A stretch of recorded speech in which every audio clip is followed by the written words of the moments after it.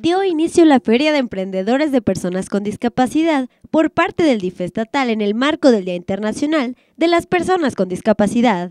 El próximo 3 de diciembre es el Día Internacional de Personas con Discapacidad.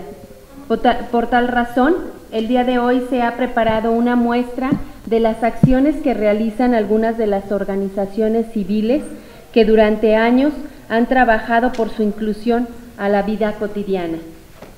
Durante los últimos meses hemos recorrido diversas asociaciones, guarderías, clínicas e instituciones en Aguascalientes que se dedican a atender diariamente a este sector de la población.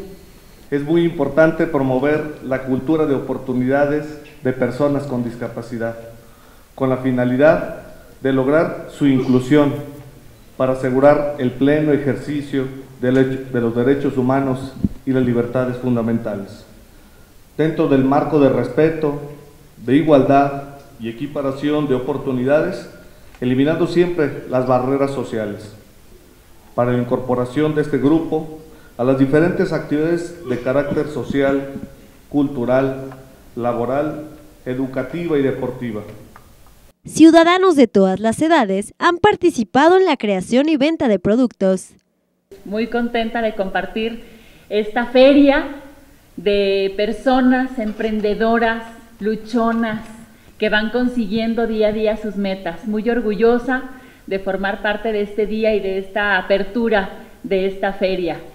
Quiero saludar a todos ustedes, a todas las personas que están luchando y consiguiendo toda este importante surgimiento de esta feria, de esta demostración de su enorme capacidad de salir adelante, de aprender cosas nuevas, de enfrentarse al mundo, de lograr lo que ustedes se proponen. Muchas felicidades.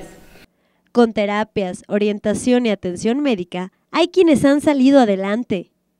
Y quisiera dar una invitación a todas las personas que tienen una discapacidad o familiares que tengan una persona, que acudan a un centro de atención de ayuda como este, porque uno piensa que no le ayuda a uno en nada, pero mírenme a mí, o sea, soy una persona, a lo mejor ustedes me miran en un 100, pero no, para nada no estoy en un 100, tengo una discapacidad, a mí me dio un derrame cerebral, mi evento me pasó hace 2 meses, aquí a este instituto yo entré en silla de ruedas, entré como una persona muerta.